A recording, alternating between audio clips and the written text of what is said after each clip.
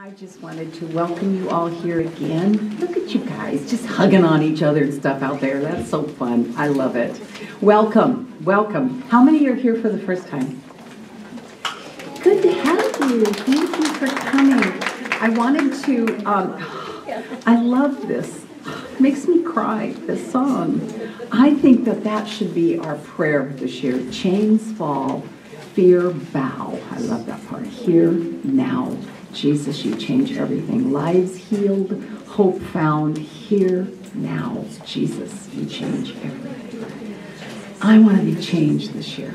I really want to be changed through this. And so that is my prayer.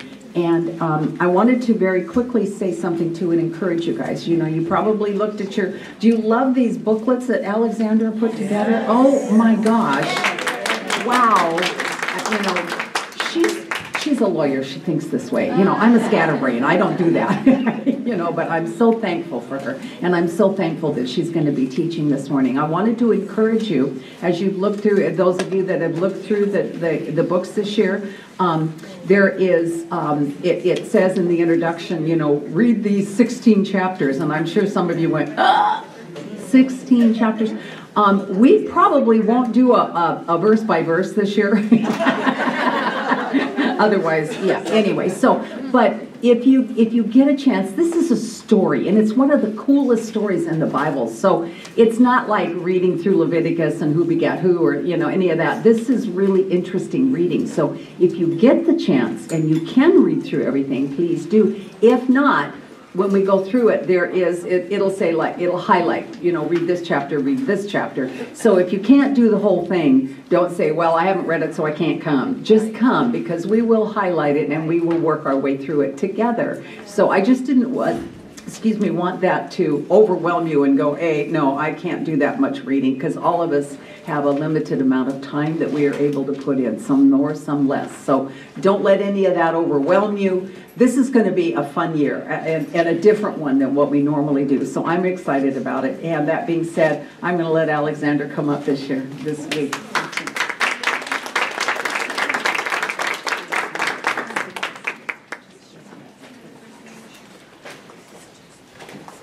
Good morning, ladies. Good morning. So today we get an introduction to the overall study, and we're going to cover 3 of David's Psalms plus a little excerpt from Acts. I have to start by saying that I was actually a little puzzled by this introductory lesson, because our workbook author, at least as far as I could see, didn't tell us why these 3 Psalms out of the 70-some he wrote, she chose for this lesson.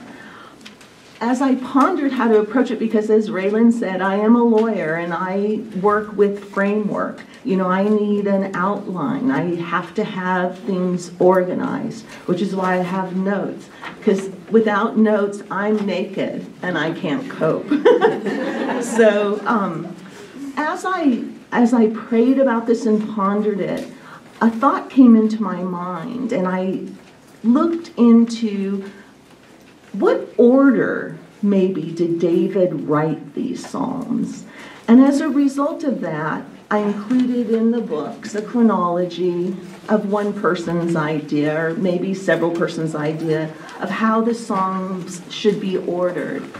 But, of course, none of us really know, because he didn't mark them like I would write a brief and put the date that I executed it on. We can tell with some because of the events that he talks about in his Psalms, so we can kind of date them, but we don't know for sure. Nonetheless, I just wanted to mention that some believe that Psalm 39 is actually the very first psalm that David wrote, and that he penned it right after he was anointed as king by Samuel, which we'll read about in 1 Samuel 16, and that he was only 10 to 15 years old when he wrote this psalm. Some believe that Psalm 40 was written just before, during, or just after Absalom's rebellion, either when he was receiving provisions at Mahanaim, I think is how you say it, or when he pardoned Shimei, who was you'll find the man who cursed him as he was coming back to Jerusalem, and that David was about 60 or 61 years old when he wrote that.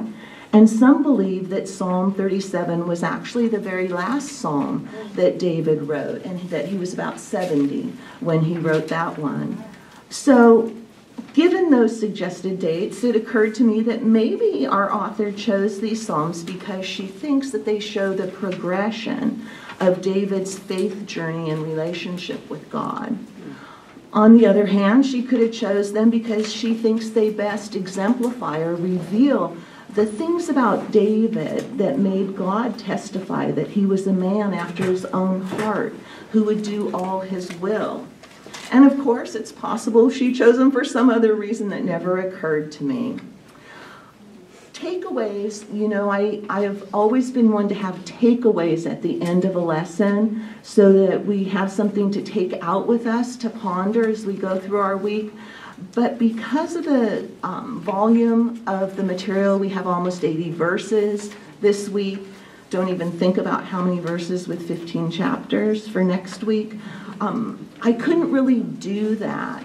So I've kind of sprinkled takeaways throughout the study.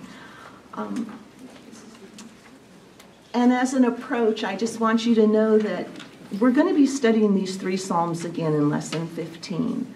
So as I prayed and pondered how to present the lesson today, I thought a lot about the chronology, but I also thought a lot and prayed a lot about what Raylyn had said at church Sunday a couple weeks ago, that our goal this year is to try to discern why God said, David, this incredibly sinful man, as sinful as I am, as sinful as we all are, was a man after his own heart, someone who would do all his will, and how we maybe can become women of the same type, of the same fiber. And so that's kind of how I approached the lesson today, and I hope that God speaks so that you get something out of it as we go through.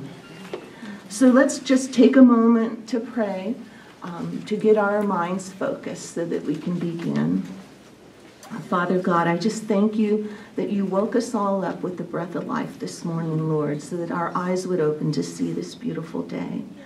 Thank you for stirring up our hearts and our energy so that we could bring ourselves here, even though for some of us, like me, we're not morning people and it can be hard to get going.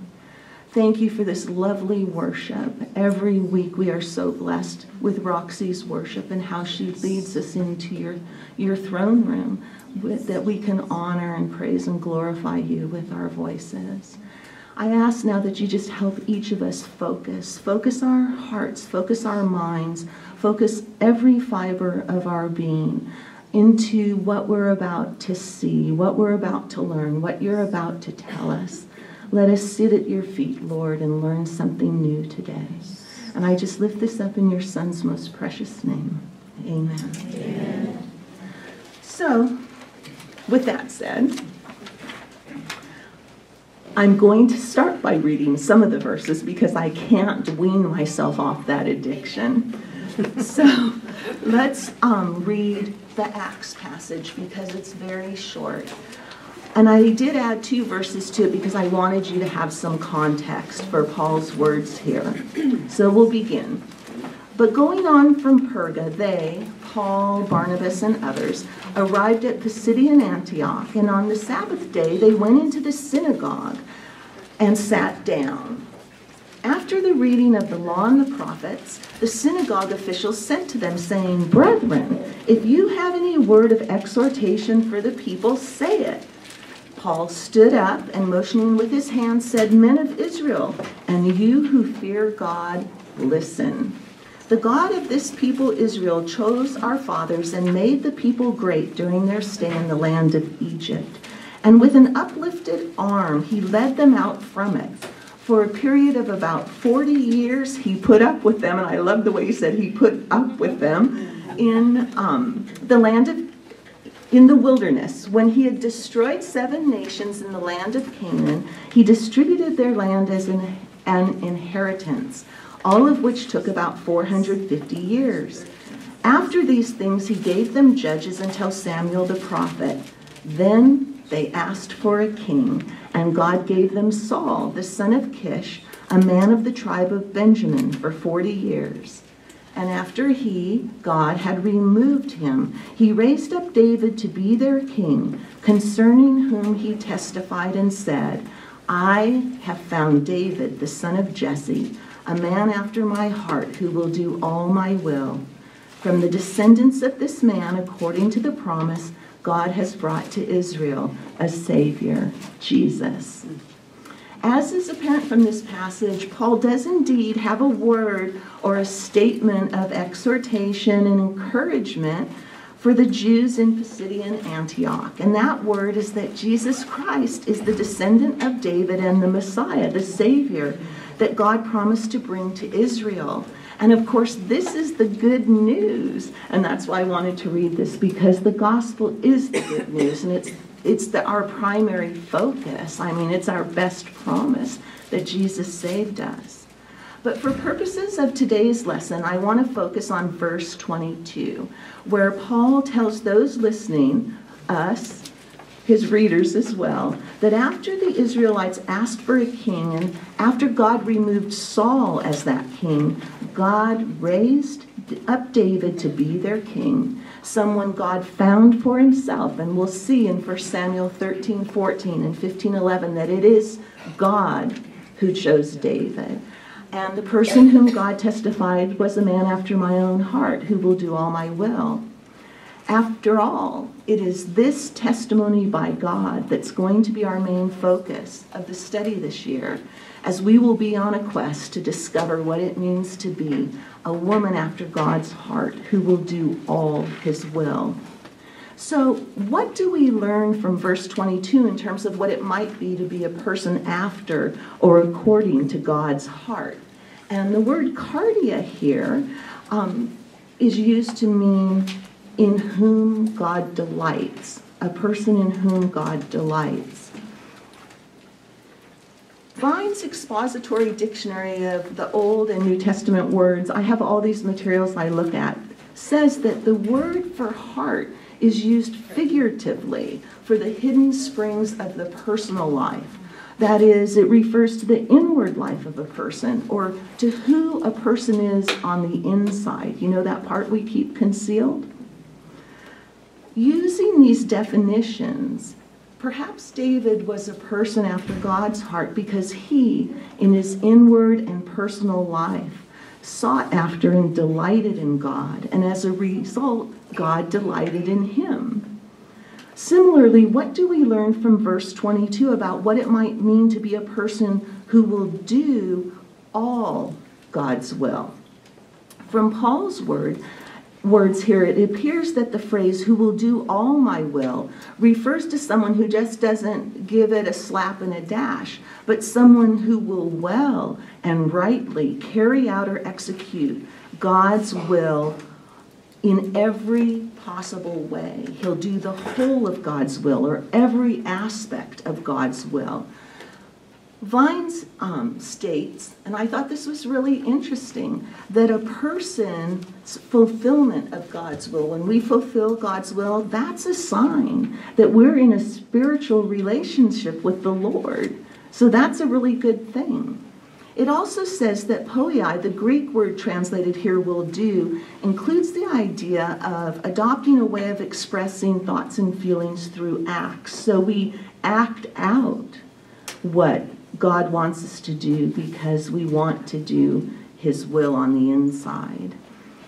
Pause, which is the word for all, can mean to the highest degree or to the maximum of what is referred to. So from these definitions, we see that God knew, even though David may not have known, that David was a person who, unlike Saul, would well and rightly execute and carry out all of God's will, fully and completely, down to the very last detail, to the absolute and very best of his ability.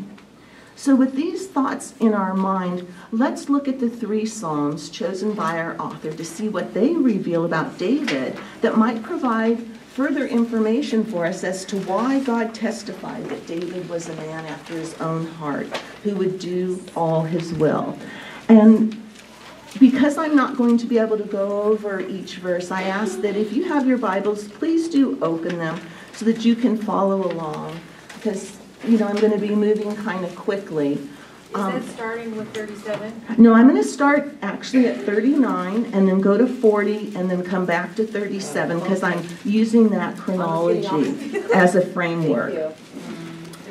So, in looking at Psalm 39, you'll see that after some introductory descriptive language, David begins with the words, I said, I said. The word that David uses here is amar, which can be translated as to say in one's heart. To say in one's heart. So from this, we see that David was a contemplative person, meaning he thought deeply. He ruminated and meditated on and about things in his own heart and mind. He's thinking about God. He's thinking about God all the time. It's in him.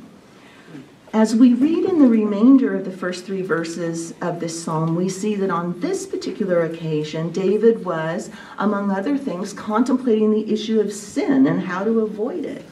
He speaks of guarding his ways so that he wouldn't sin with his tongue. And when he says that, what he's meaning here is that he wants to restrain or keep within bounds his actions, his character, and in particular, avoiding any kind of lying or falsehoods. He also says that he wants to guard his mouth as with a muscle, especially when he's in the presence of the wicked. And this phrase, as with a muscle, means to avoid hasty speech or, I can't think of the word, but irresponsible might be one, speech, when he's around wicked people. And I think this is really important because I don't know about you, but in my situations, if I get off on something, when you get on a negative spiral and you're spouting words in front of believers, they're always telling you, take it to God and you need to pray and positive things. But if you get in that kind of frame of mind with non-believers, they urge you on. Do that sin, jump in, it'll be great.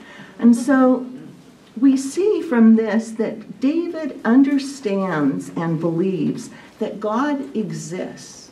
There's no doubt in his mind, but that sin exists too. That sin is wrong in God's eyes, and that sin is something that could be and should be avoided completely if possible. But for us humans, that's not possible really while we're in our bodies. But that we need to take steps to place boundaries so that we don't voluntarily sin. At the end of verse 3 and then continuing through verse 6, we see that David is now speaking with his tongue, meaning he's speaking out loud, probably a prayer, asking God to make him know or allow him to understand how fleeting, how transitory life is, and that the value of his life is not measured by the things he amasses, because once he dies, those things are going to be possessed by someone else anyway, and he may not even know who they are. From these verses, it seems that David, again, he expresses his understanding that God exists, but he also, through his prayers, reveals that he understands and believes that he can interact with God. He can have a meaningful and an actual relationship with God through prayer, through approaching God, through seeking God, and that he knows that God is in control of life on earth, and that the real meaning in life is not found in those material things that the TV tells us we must have to have, or we will simply die, waste away, or otherwise be unpopular. We can have the same understanding by cultivating a prayer life. We can develop an active and actual and deep relationship with God following this kind of an example, seeking him out.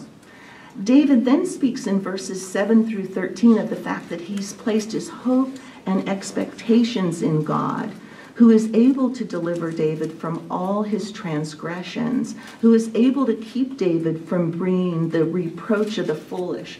And this word reproach here means an object of shame or scorn. You know, he doesn't want to be ridiculed by foolish people.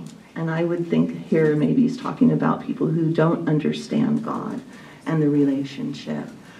And who will do this, speaking of God again, and does do this by reproof or correction, chastening, disciplining, up to and including the point of, as David says, consuming as a moth what is precious to him, which is a way of saying causing to vanish or dissolve those things that are dear to David's heart, things that he takes pleasure in, even up to the point of taking his very life and breath. And I just want to take a moment here because death is such a difficult topic for, I think, most of us, other than we all say, you know, we want to be in heaven with the Lord, but the getting there is the hard part, you know, that we don't like to talk about. But I want to emphasize that we need to remember that even in our death, God uses that as part of his plan. You may not know, although I think you will because you'll be seeing it from eternity. You may not know how God uses your life or your death. But I know from when my mom and my sister died that God used their deaths, even though I didn't like it, to bring many to the Lord because of their example and how they had lived their lives. And that clearly was his plan, because perhaps without their deaths, those people never would have been saved.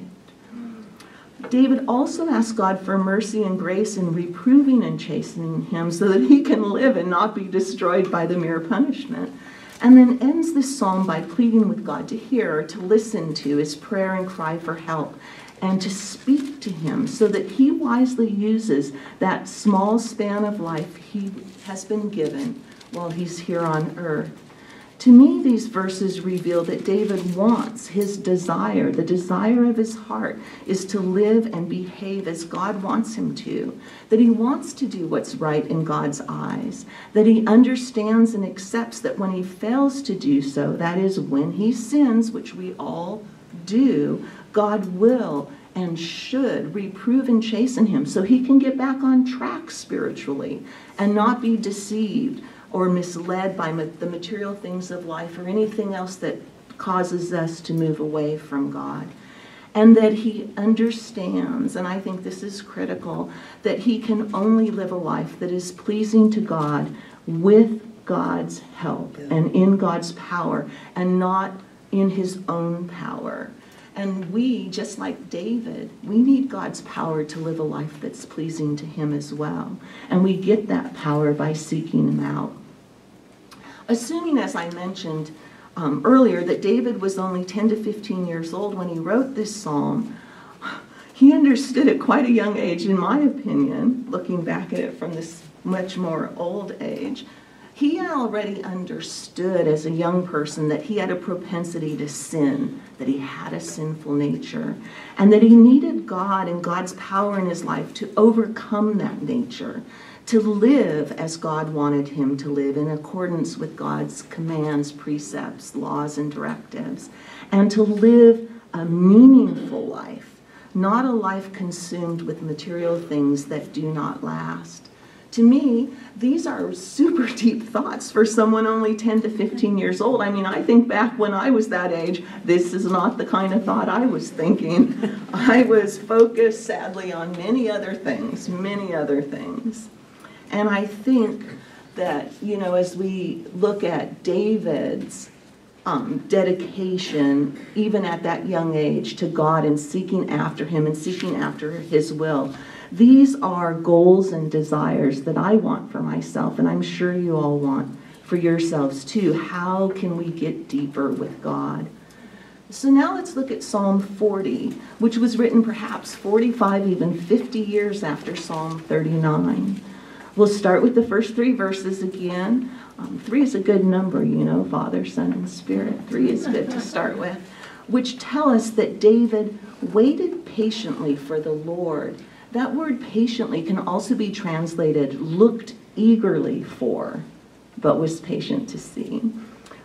That is, David, he actively sought out God by crying out to God in a time of great distress to him, if it's accurate, the time of Absalom's rebellion.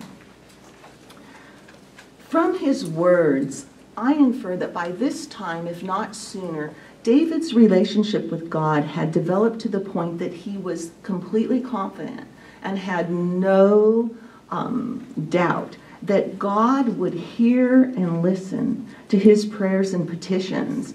And we can share the same confidence. God does listen. He does hear.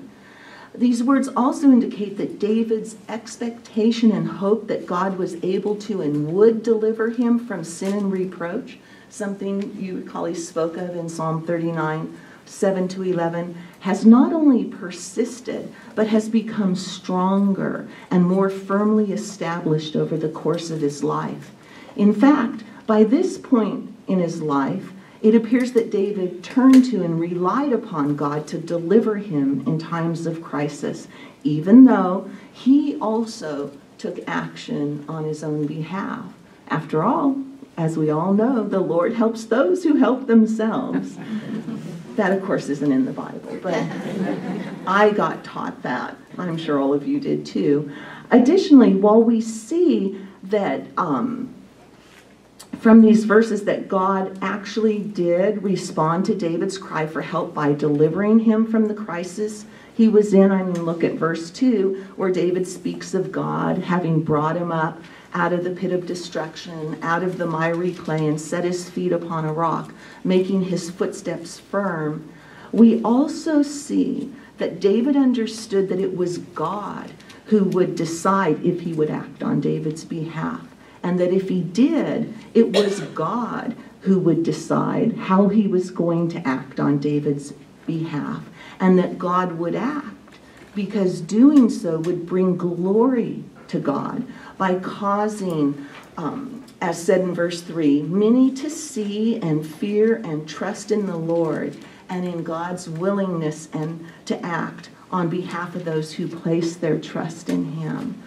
Like David, we need to be bold to seek God and then wait patiently but eagerly for him to act, while at the same time we need to understand and accept that God, and not you or me, will decide how and when he will act in any given circumstance. We don't get to dictate the outcome, but we can certainly petition for an outcome that we would like. In verses 4 and 5, and especially verse 5, where David writes, "Many, O Lord my God, are the wonders which you have done in your thoughts toward us. There is none to compare with you." We see that David recognized and understood that God is higher and greater than he is in every measurable respect, but is still so thoughtful of mankind as a whole, and of David in particular. God cares about each of us individually too. It's not just all his chosen people in a broad sense, but each of us individually he loves, he cares for, he listens to, he leads and guides. David also appears to recognize and understand that by humbling himself before God, through placing his trust, faith, and confidence in God, rather than relying on himself, on sinful conduct, or on other people, that he, like all, as he says, who have made the Lord his trust, the object of his confidence, and his place of refuge and security, will be blessed, happy, content. We need to remember to approach God with that same humility, recognizing who we are versus who he is and the relationship between that. But we aren't to be scared to approach God because he's so above us. We're to be happy, eager, and willing to approach God in all our nakedness because he loves us and he cares about us as individuals. He will listen, he will act, he will bring us through. Verse 6 through 8 tells us that David delighted to do God's will, and that David made sure that God's law, as contained in the Holy Scriptures, was within his heart, meaning that it was part of the very fiber of his being, that it was actually part of him, just like his arms and his legs and his head and his brain. He also seems to understand that it was his willingness to do and his obedience in doing God's will that pleased God, and not his or our making sacrifices or offerings while we continue to be disobedient in large or small ways. Obedience, it's the important thing. In verses 9 to 10, we learn that David was not shy about his faith. To the contrary, he willingly and enthusiastically proclaimed glad tidings of God's righteousness, spoke of God's faithfulness and God's salvation, and did not conceal God's loving kindness and God's truth to or from those around him. I infer from this, and this is just my inference, that David tried to make sure that those around him understood and knew that it was God, not David, who was responsible for and provided every good thing in David's life.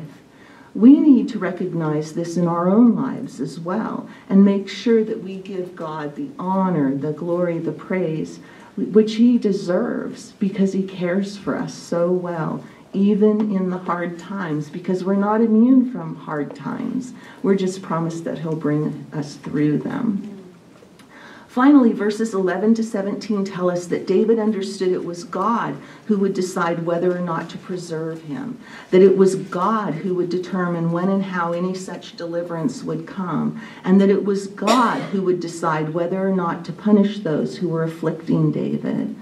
Nonetheless, confident that God would listen to him and would not withhold his compassion from him, despite his having been surrounded by evils beyond number, despite having been overtaken by his iniquities, and despite having his heart fail him, meaning he lacked courage and strength, David, nonetheless, he voiced his views about what he hoped God would do for him and when he would do it, and what he hoped God would do to his enemies.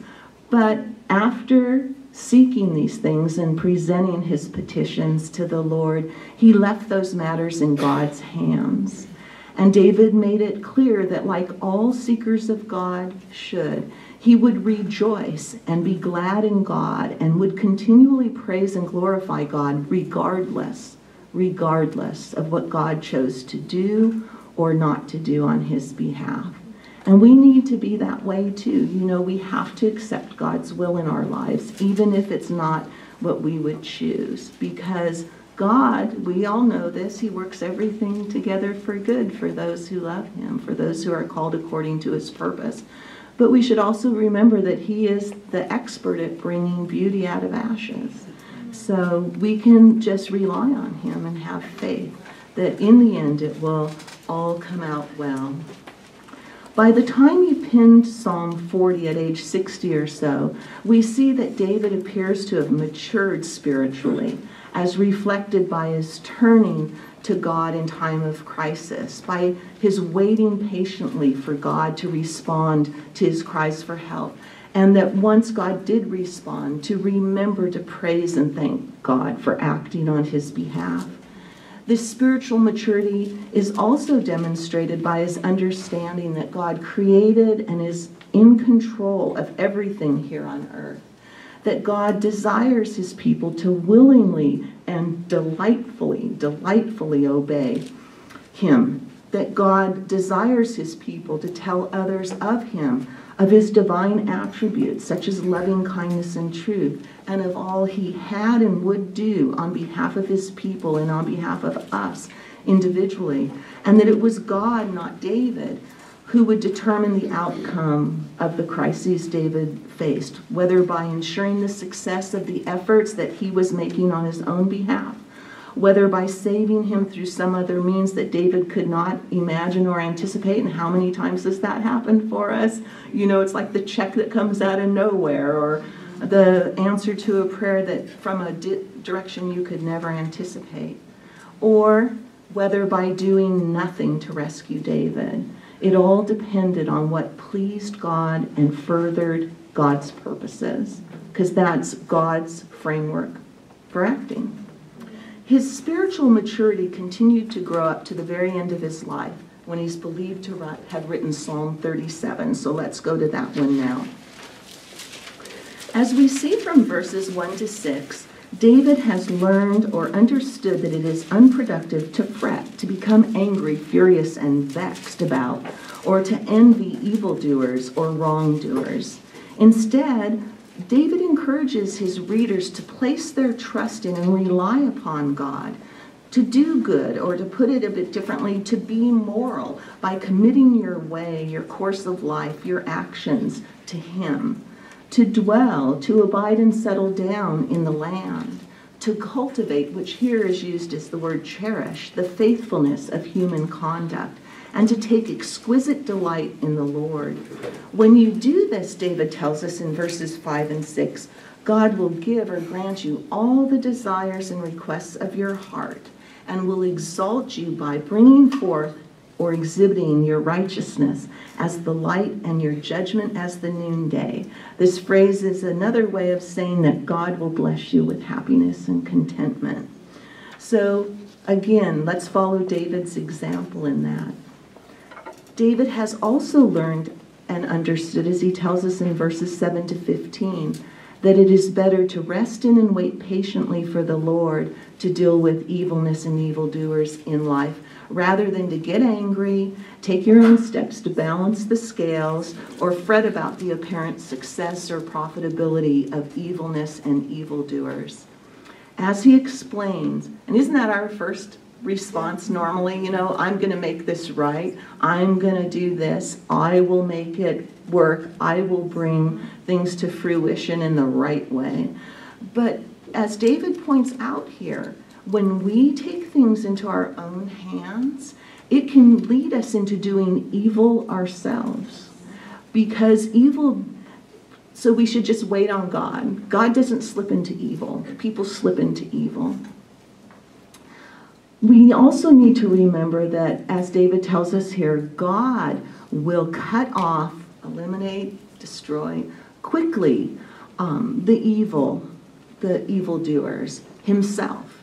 So we don't need to do anything in terms of dealing with evil or evildoers or their plots, their schemes, other than rely in God, trust in God, and pray. Put our petitions before His throne.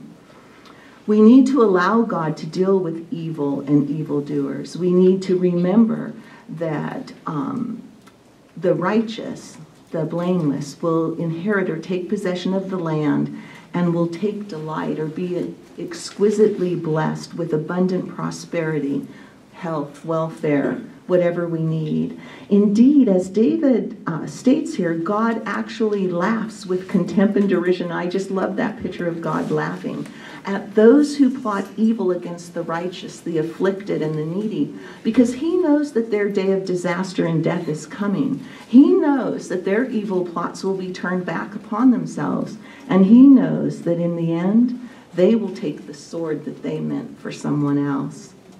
Finally, as we see in the last 24 verses of the Psalms, and that's a big chunk to take all at once, I apologize, but we have time limits. David's learned that it is far better to be righteous, that it is far better to live a life in obedience to God's laws, rather than to seek material prosperity through wickedness and evil doing. As he writes in verses 17 to 19, God sustains, He supports and upholds those within integrity and those who are sound and wholesome in nature. He takes notice of the death of the blameless. He makes sure that the righteous and the blameless are not put to shame or disappointed, but assures that they have abundance even in times of famine. And He gives the righteous and the blameless an everlasting inheritance, the thing that we refer to now as eternal life. At the same time, as David writes in verses 20, 28, and 38, God also makes sure that the wicked will perish, vanish away, and be cut off forever, which is sad, And that's why we want to draw all to God that we can. In fact, as David writes in verses 23, 24, 33, 34, and 37, God takes pleasure in. He establishes the steps or the course of life of and exalts the righteous and the blameless, making sure that even when they experience calamities, they will not be destroyed unless that's his will, but will have their needs met, even to the point of making sure they have food to eat so they do not starve, that they will not be condemned as guilty, at least in God's eyes, maybe in the eyes of the world, but not in the eyes of God, that they will see the wicked being cut off and perishing, and that they will see the righteous and blameless prosper and have a future. Because of this, David tells us in verses 27 to 29, in fact, he urges us to turn from evil and do good, because if we do, we will abide forever. We will not be forsaken by God, but will be preserved, and we will inherit the land, and I like to think of the land as heaven, and live in it forever. David also tells us in verses 30 and 31, along with 39, how to discern who is among the righteous and the blameless.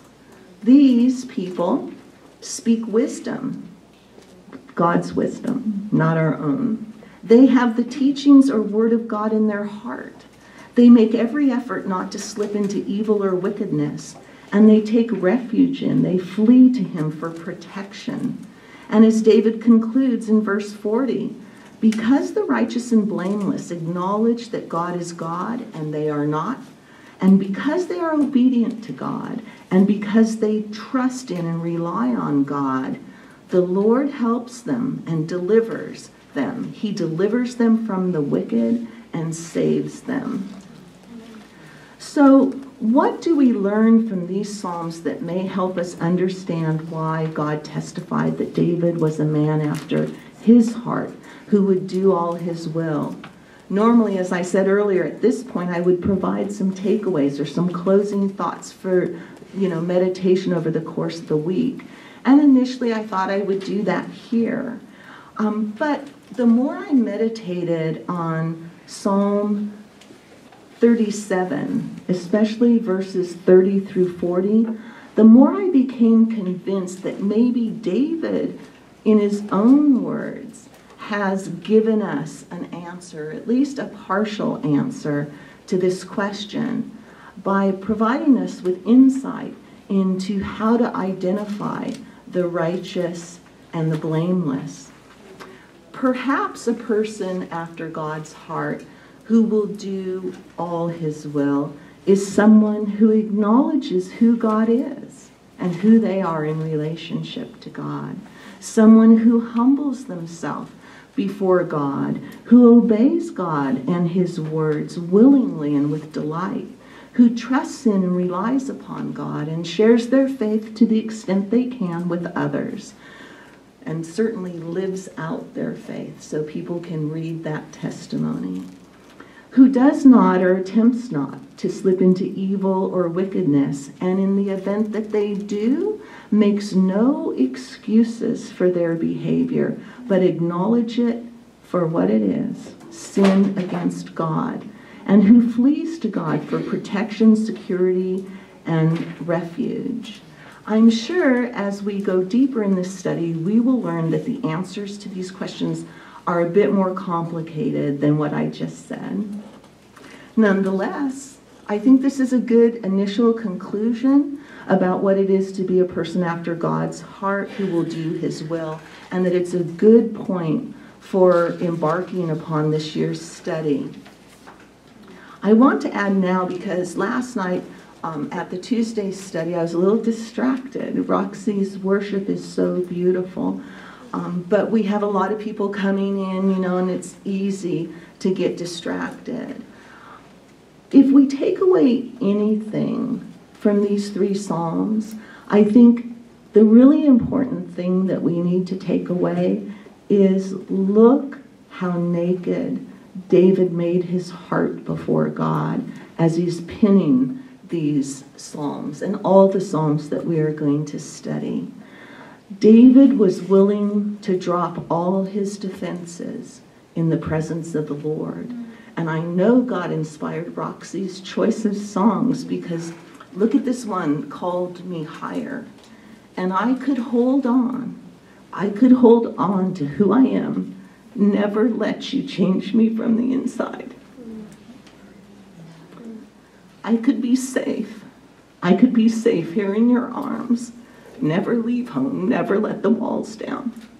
But if we don't let go, if we don't let him in, if we don't let our walls down, we won't change.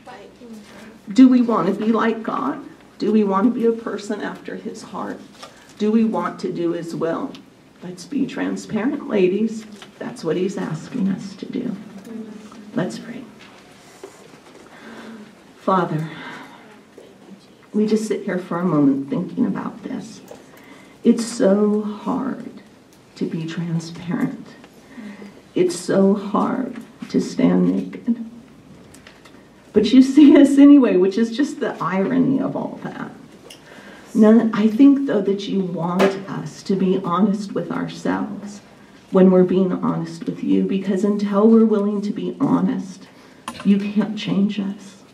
You can't make us into the person you know we can be. Give us courage, Lord, as we go through this study, to work on being more transparent, to work on being more honest with you, to intentionally let you into our hearts and our minds, to intentionally let you behind the walls, to let you destroy the walls, so that we can be women after your heart, women who do all your will, Lord, not just the bits and pieces that are convenient or easy, but all the hard parts. I look forward to how you're going to change us all through this study, Lord. I hope that all the ladies do too. And I just lift this up in your name.